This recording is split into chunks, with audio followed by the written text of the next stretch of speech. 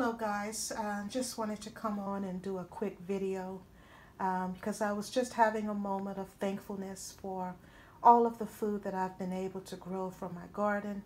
And as I look at this plate, it's not just the food, but the fact that I was able to grow most of this is just really such a blessing for me.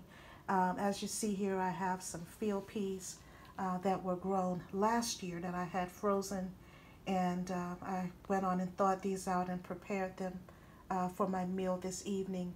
And then also here, guys, I have some red potatoes, broccoli, sugar snap peas, tomatoes, onions, peppers, garlic, rosemary. All of those ingredients were grown in my garden. And the only thing that you see on this table that was purchased is the chicken.